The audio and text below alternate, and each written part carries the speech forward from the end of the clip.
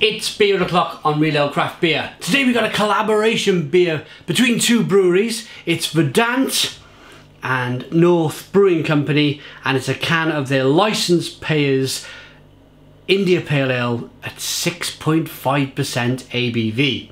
The hops in the beer are Equinox, Cascade, Citra, Simcoe and Mosaic. Doesn't that sound like a tropical party? Let's get the beer out into a glass and see what we get. Woo!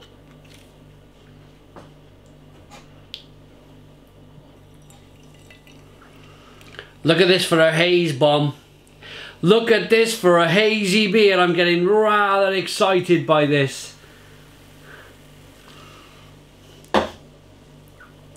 One finger whitehead, hazy as you like. Look at this. And from here, from this distance, this distance, about a foot, I'm smelling the most wonderful tropical fruits coming from this beer.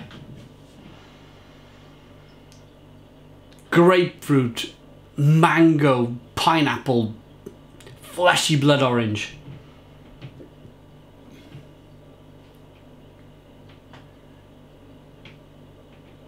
Oh, it smells incredible. Let's dive in. Cheers, everybody.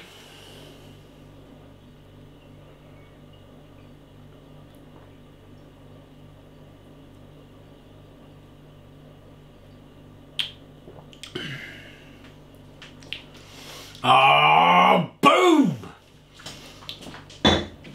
Boom! Stone the Crows! Stone the Crows! What a fantastic, fantastic beer. Let me be perfectly honest with you guys. It's been a while. It's been a while since I've grabbed hold of one of these tropical, sensational IPAs from Verdant. They are kicking it at the moment. Absolutely kicking it. Probably, almost, most definitely, the most talked about brewery in the UK, without a shadow of a doubt.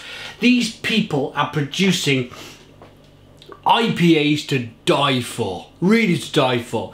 It's just full on citrus, easy drinking, touch of spice. Oh, it's just, yeah, it's Stone the Crows. Stone the Crows. Here we go again.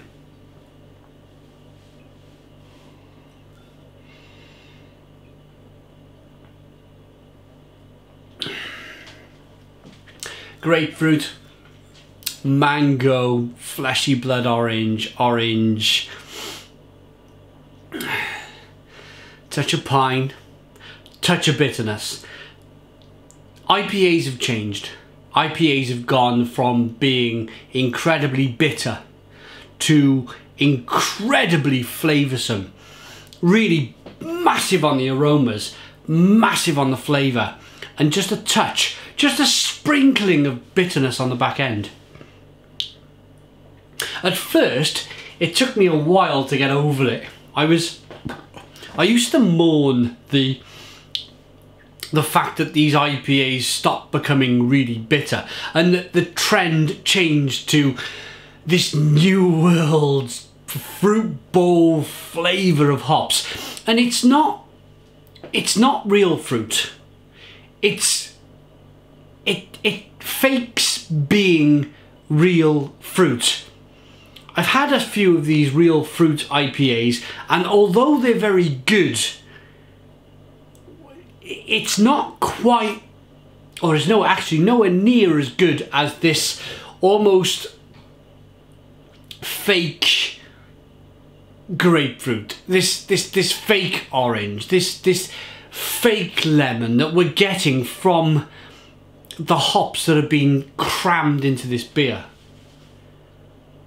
It took me a while, it really did, but I'm now loving this style of beer. Look at it, it's glowing, it's luminous.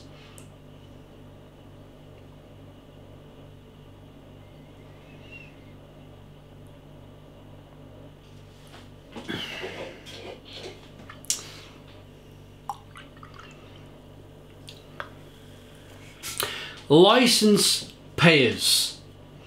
What does this mean? What does this mean? There's obviously a message here. Is the message, please lower the bloody tax on beer because it's stupid? Or is this a tribute to pub owners, landlords, that type of thing? Who knows? All I know is this beer is incredible. Absolutely incredible.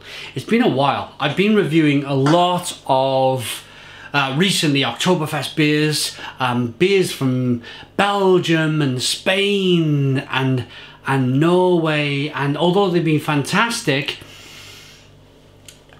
for some reason or other, I've not had the chance to drink one of these fantastic New World IPAs for probably a month, and that's a long time for me.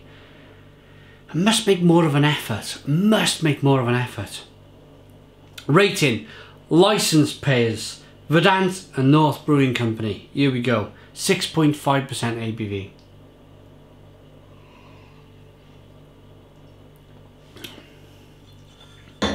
I like this beer enough to give it a smacking 9 out of 10.